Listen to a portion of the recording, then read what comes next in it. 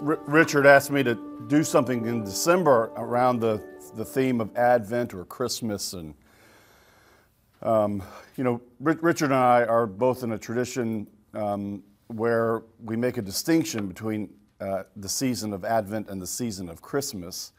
I'm not really a liturgical fundamentalist on these things. I don't think everyone has to do this, but in our world at least, from some sense of the ordering of time and the way in which the church orders its own understanding of time, last Sunday, the first Sunday of Advent, is the beginning of the new year. So I guess from a Christian perspective, we say Happy New Year to you today.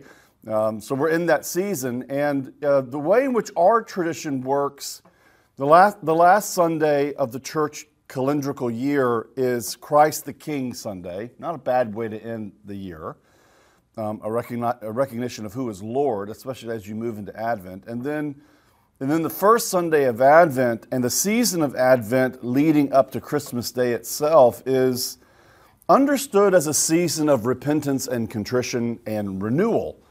In fact, years ago when my wife and I were in Scotland together, we heard a minister say something to the effect of, on the first Sunday of Advent, so what are you giving up this year for Advent? And he was being a bit provocative, but of course the idea is that Advent, from a seasonal perspective, mimics and mirrors something like Lent that comes later as we move toward Easter.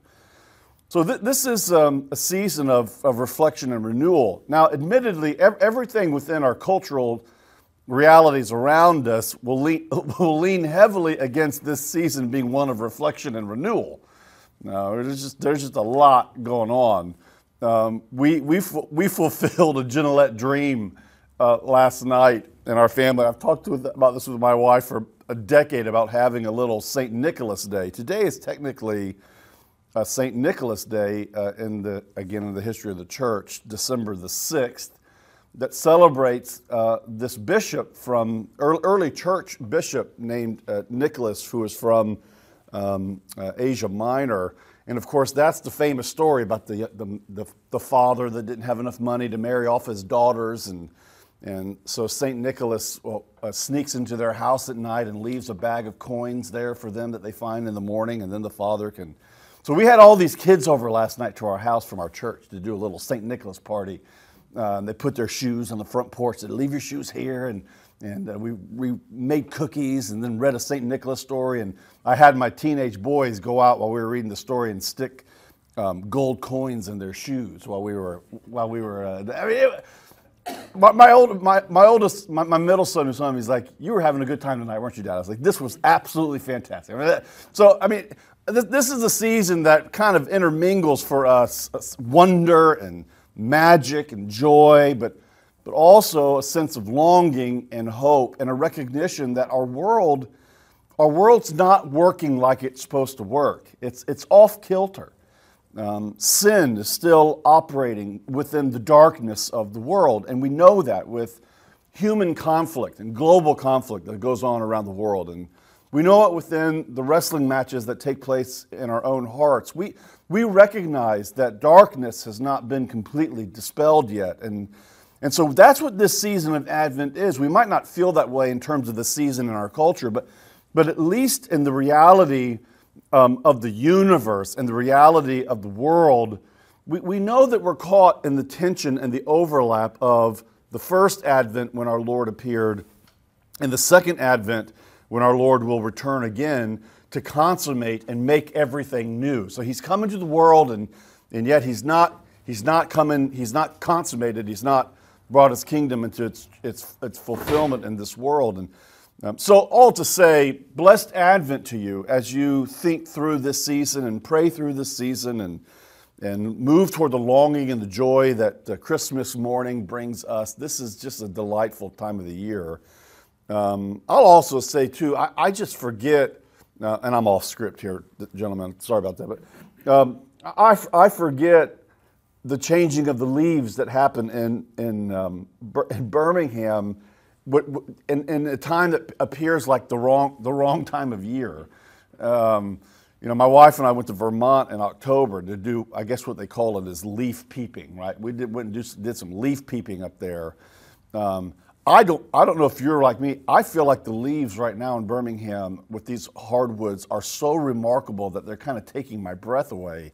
This morning, I could see the sun coming up and just illuminating these maples that are around, and so all to say, we're just seeing the wonder of creation around us even now, and all of this, I think, in some sense, tapping into these longings that we have for a world that's no longer marked by sin and darkness. We're in the winter right now, feels that way this morning, and we're hoping for the spring. And that's what the mystery of the incarnation is all about. The incarnation is the Word of God, the eternal Son of God, God in His own being, rolling up His sleeves. That's kind of the language of Isaiah. Exposing His arm of salvation, rolling up His sleeves and entering into the muck and the mire and the mess of our world. I mean, just think about the very humble beginnings that Jesus makes, entering into the world through a woman's birth canal and then into the modesty and of a stable with animals and straw and a manger and shepherds who are humble men, coming to be the first ones to visit and to recognize who this King of the universe is that's coming to the world. I mean, that's what this season is about. And I wanted to read to you this morning before we dive in. I stumbled upon this book a couple of weeks ago when I was away at a conference by Charles Haddon Spurgeon called Good Tidings of Great Joy, Christ's Incarnation as the Foundation of Christianity. It is a gem. I mean, you can find it on Amazon. Do you all know who Charles Spurgeon is? He was a great 19th century Victorian preacher in London. The rumors are that Queen Victoria used to disguise herself and sneak in to hear the great preacher preach. I mean, there's something about these British monarchs like Victoria and Elizabeth. They were somewhat taken with these evangelical preachers. Apparently Victoria liked Spurgeon. I think Queen Elizabeth had a little bit of a deep interest in Billy Graham. I mean, it's kind of remarkable. Spurgeon's one of these sort of bigger-than-life preachers. He was a heavy-set man. He smoked cigars. They just had matter of fact, the story is told that Spurgeon was walking the streets of London, saw a younger man, like maybe 13, 14, smoking a cigar on the streets. And Spurgeon stopped him and he said, "Young man, can you smoke that cigar to the glory of God?" And the boy looked a little forlorn and he said, "No, sir, I can't." He said, "Well, then give it to me because I can." So he's just got one of these big personalities and great preacher. His 3 volumes on the Psalms called The Treasury of David, I think is something of a spiritual classic in the Western, especially in the English-speaking tradition. So I commend them to you. But can I do something to you this morning that I hate being done to me? I mean, I don't like this. But I'm going to read to you for his part of his first entry of day number 1 on this. I just thought it was so good and sits on top of our topic. He says, "Glory to God in the highest." So that he's quoting there the angels, that arrive in Luke 2. And then he says, "The instructive lesson to be learned from this opening note of the angel's song is that salvation is God's highest glory. He is glorified in every dewdrop that twinkles in the morning sunshine. He is magnified in every wood flower that blossoms in the copse. He's glorified in every bird that warbles on the trees and in every lamb that skips in the meadows. Do not the fishes in the sea praise him? From the tiny minnow to the huge leviathan, think great white sharks there. Do not all creatures that swim in the waters laud and magnify his great name? Do not all created things extol him? Is there anything beneath the sky that does not glorify God? Do not the stars exalt him when they write his name in golden letters upon the heavens?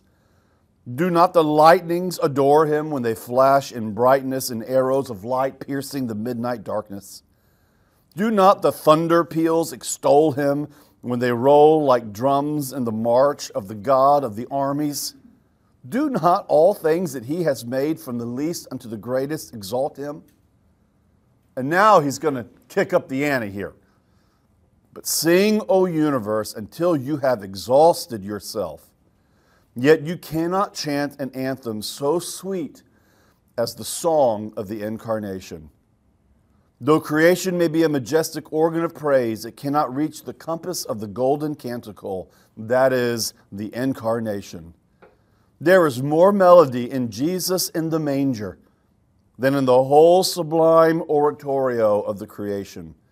There is more grandeur in the song that heralds the birth of the babe of Bethlehem than there is in worlds on worlds rolling in silent grandeur around the throne of the Most High. That's pretty good. As one of my colleagues would say, Spurgeon made the cut.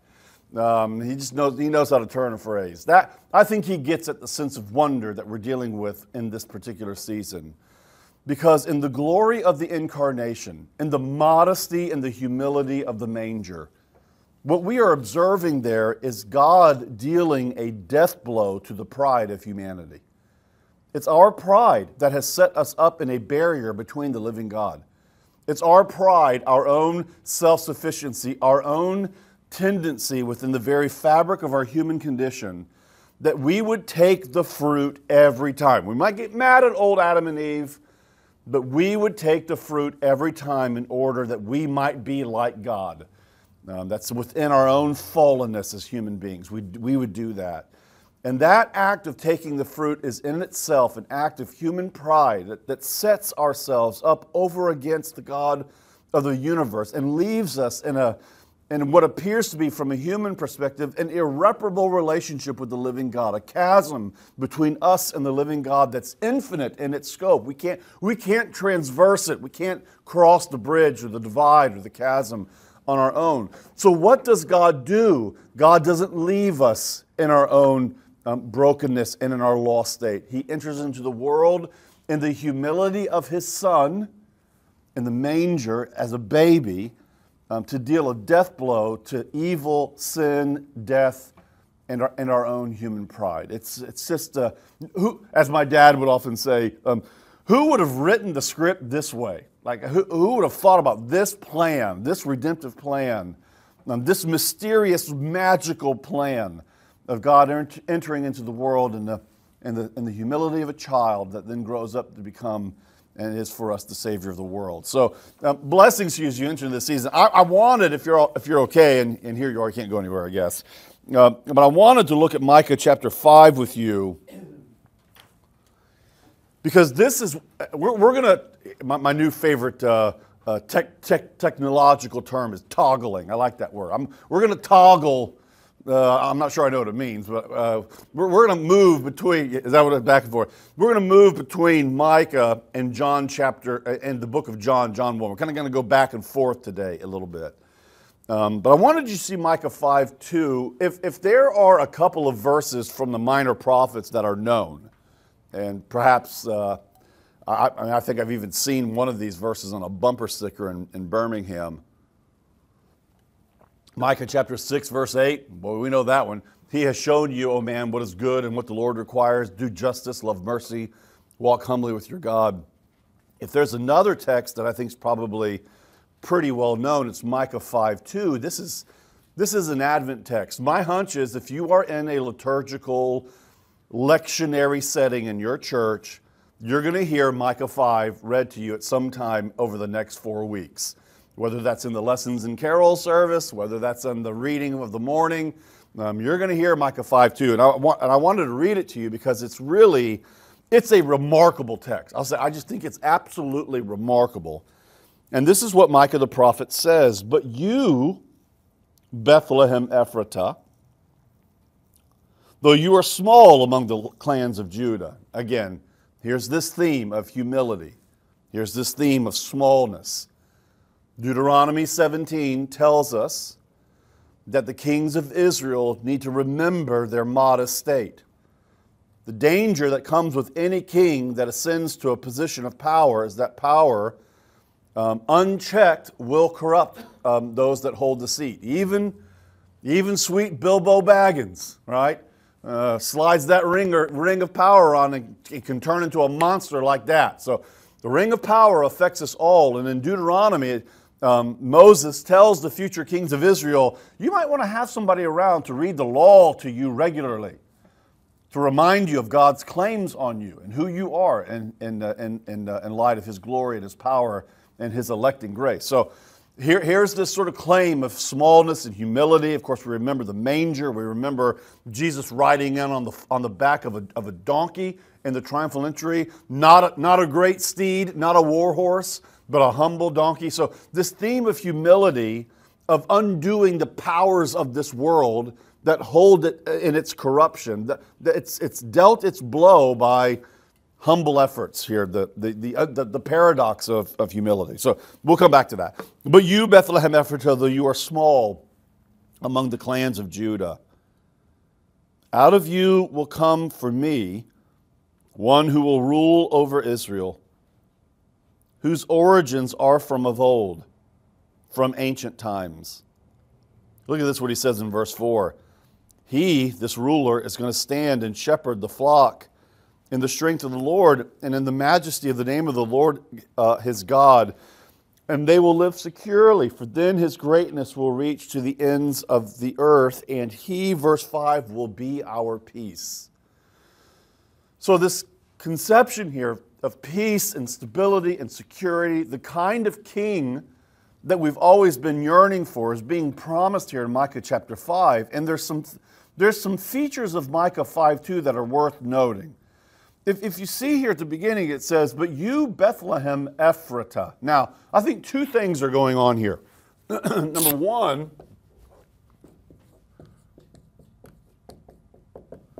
whenever you read about Bethlehem Ephratah, of course, that immediately sends us back to a Davidic context. We're talking here about something related to King David.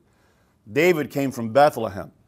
Have any of you been, some of you on Zoom probably have, been to Bethlehem before?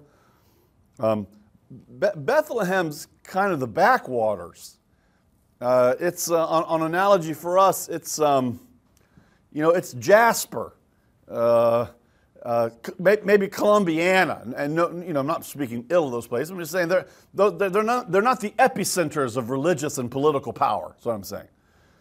Jerusalem is the epicenter of religious power. We'll come back to that in a second. But when you see this kind of claim about Bethlehem Ephratah, you've got this allusion to the Davidic promise that God made in 2 Samuel, that it's David and David's progeny that are going to be those that sit on the throne of Israel. And you'll notice that in these genealogies that appear in Matthew and Luke, it's very important to show that Jesus has some sort of claim all the way back to David, and of course even back to Bethlehem. So think about the providence of God, even with the Caesar, the imperial power of Rome, organizing a census that providentially forces Joseph and Mary back to Bethlehem so that all these prophetic promises can be fulfilled. It's kind of wild, right? So you've got this Davidic sense here that's going on. But number two, you also have a sense of newness or a refreshed beginning. Why? Well, this is Micah. He's an 8th century prophet. There have been many kings of Judah. In fact, Micah probably serves in the time of Hezekiah, and probably Jotham and Ahaz that came before Hezekiah. So you're dealing here with the kings of Judah that have already been on the scene, and you would think that if the promise is being made about a new Davidic king, that the promise would be made toward Jerusalem. Again, Jerusalem is now the cultural and the religious and the prophetic epicenter of Israel. That's where the powerhouse is. Micah is a prophet down in the lowland regions. Isaiah is a prophet in the epicenter of Jerusalem. I mean, this is where the elites are, where the intelligentsia are, where the political power is. So the fact that Micah says we're going back to Bethlehem Ephratah, suggests this renewal of the beginning. And he's not alone on this. Jeremiah does something similar where he talks about someone coming as the offspring of Jesse. There's a suggestion here of newness. In other words, there's a link of continuity with this promised king because he's Davidic. But there's a discontinuity as well with this coming king because it's not all things as usual. One king begets the next king who begets the next king. There's something about this future coming king that breaks in on us in ways that are unexpected. I think that's the idea here. So that's just the language of Bethlehem Ephratah is loaded, but Micah begins to elevate and expand the language to describe this future coming king. Look what he says here in the middle line. Out of you will come for me. Now, an English professor would look at that and say, 10 points off, unclear antecedent, right? Like you don't just introduce a pronoun like me without some clarity about who the me is. But I think this again lends itself to part of the mystery that's going on here. Who is the me? Well, the you is Bethlehem Ephratah. The me is the God of the universe, the Lord, the one who's elected and chosen Israel and made promises to David and David's line. So out of you, Bethlehem, will come for me a ruler. And then these last lines here, I don't know how to describe these last two lines of Micah 5:2 other than they require something like primordial smoke and haze. I mean, in other words, you're pressing through what you see here in Micah 5:2 and Bethlehem and Ephratah, the manger scene that we see in Matthew and Luke. You're pressing through these into eternity itself. Like you're moving through the ordinary moments of time into the very counsel and life of God himself. The language that's used here is really stunning.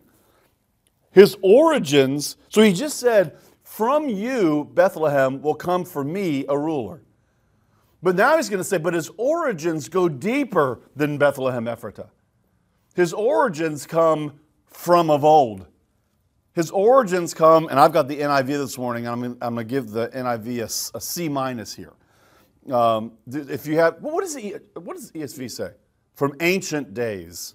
Do any of your translations say the days of eternity? I think the New American Standard says that. That's the idea that I think is going on here. From days of old, from ancient days, from eternal days. In Deuteronomy, these two terms that are used in these lines, the one that says from of old or from times of eternity, days of eternity, are actually used to predicate the God of Israel. In other words, this is provocative, stunning language. Not everyone obviously reads it this way, and I can understand why some don't read it this way.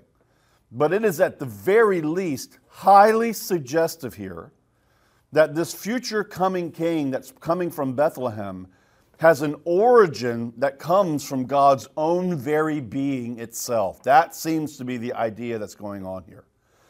In fact, and I could lose you. Zoom people, don't check out on me yet. That first line that says from of old, and I'm going to give you a little Greek here. The Greek translation of that says from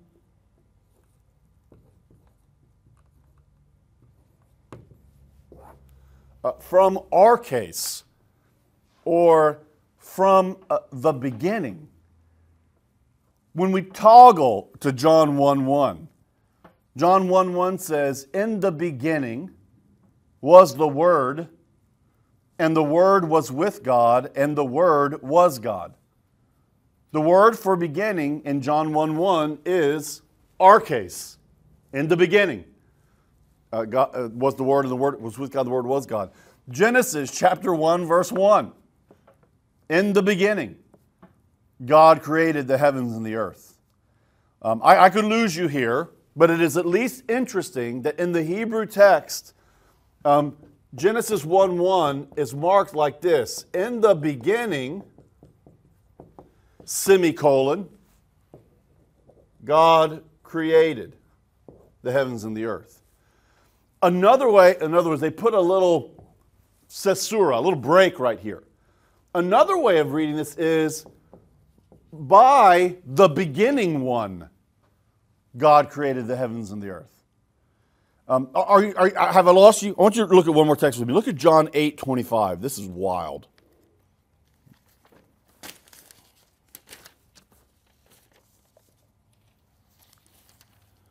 John 8:25.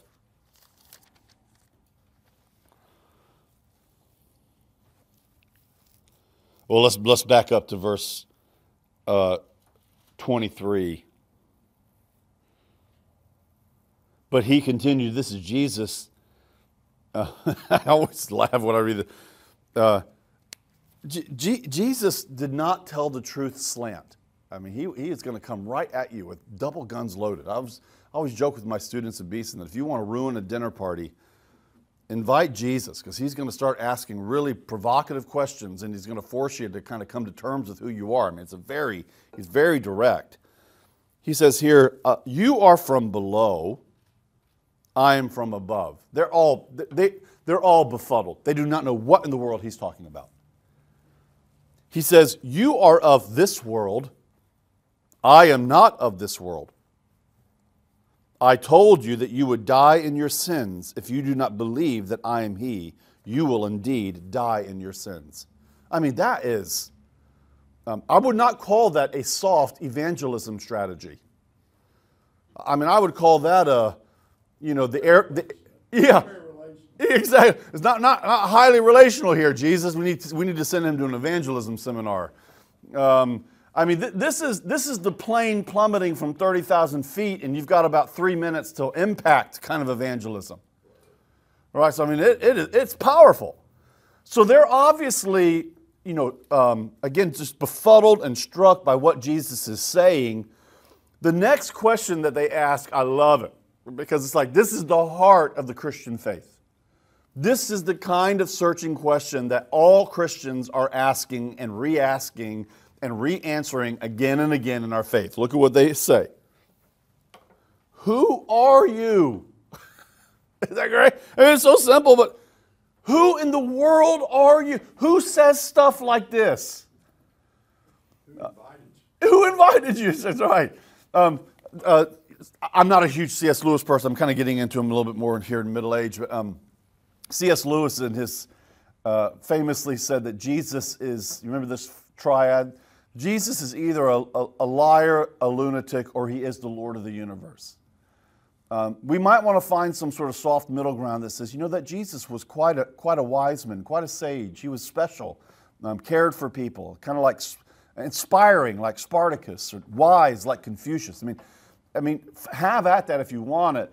The things that Jesus says about himself are so stunning that I think Lewis is right. He's either lying, he's either out of his mind with either megalomania or some sort of mental health disorder, he's bipolar, or it's true, and he's the Lord of the universe, God in human flesh. Like, it seems like those are your legitimate three options. Because he just made claims here about being the Lord of the universe. And when he answers the question, I'm sorry that I'm going to go a little Greek on you here, but when he answers the question, this is what it says, and I've got the NIV, just what I have been telling you from the beginning, Jesus replied. This is what the Greek does. And I don't know if any translations that do this, but there's some great commentators in the history of the church who do this, St. Augustine being one of them. The Greek goes like this. Who are you, they said? The beginning. In other words, the beginning thing here that most translations slide toward the end are the first words out of Jesus' mouth, and they're not immediately clear what those words are doing grammatically. Given the context here, I think I'd go to Vegas and put all of my chips on this reading right here. When Jesus says the beginning, he's not making a temporal reference like most of our translations do, as I've been telling you from the beginning. He's giving himself a title. It's a name. You want to know who I am? The one that just told you I'm not from this world? The one that just told you I can forgive your sins? That you are from here, below, I'm from above? Who am I? I'm the beginning. I'm Arcase. I'm the instrument by which time and space and creation have come to be. So when you think about that kind of language that Jesus is using to describe himself, he is the God of the universe in human flesh. And that forces us back to John 1. John 1:1, in the beginning was the Word. And the Word was with God, so a distinction within the divine being, the Father and the Son in communication, the one with the other. But then it goes on to say, and the Word was God.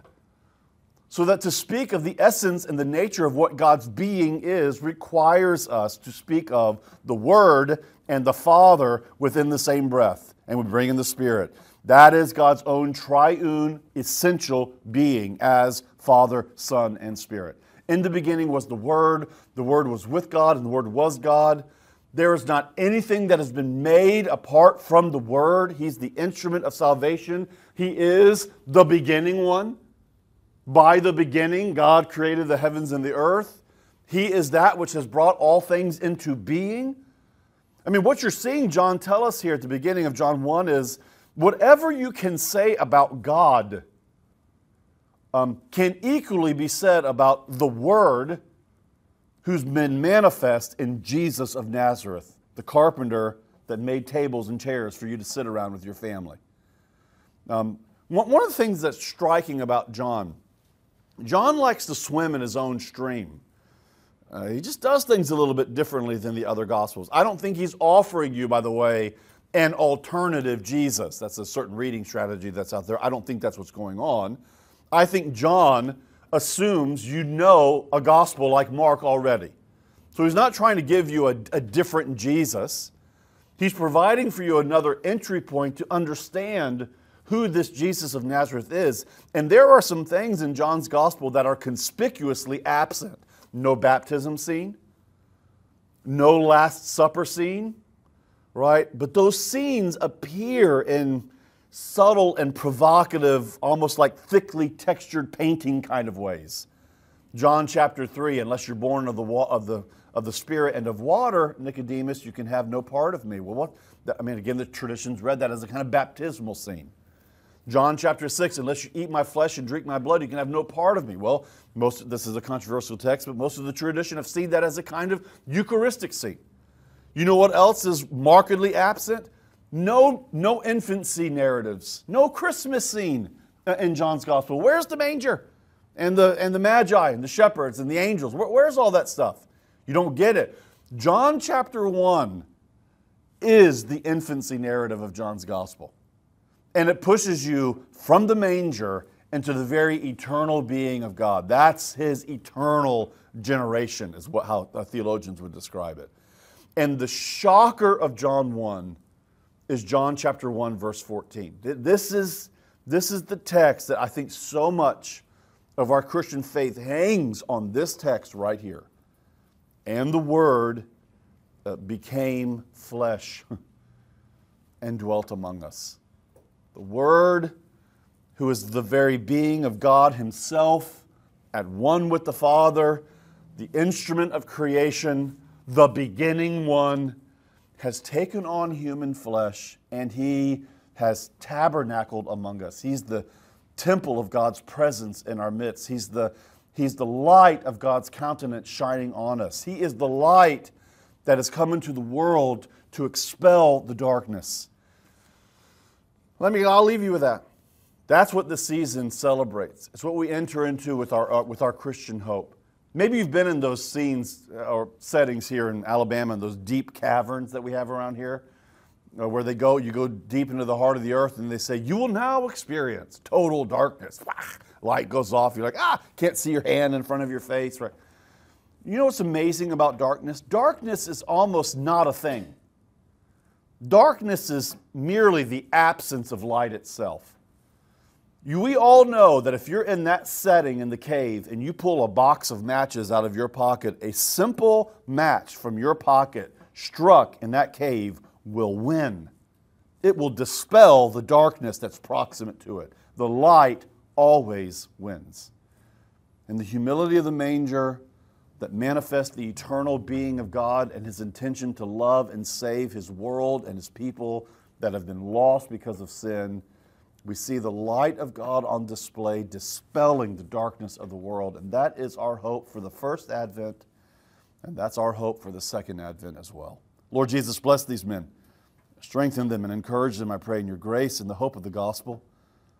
You, Jesus, are the Word that's taken flesh and dwelled among us, bringing the presence of God into our midst to dispel the darkness. And Lord, we know that you've come into the world, and we say equally, even now, O Lord Jesus, return, come, and consummate your kingdom here in this world so that the darkness will be permanently expelled because of the light and the glory of your own countenance and radiance revealed in the manger, revealed in the cross, revealed in the resurrection. In Jesus' name, amen.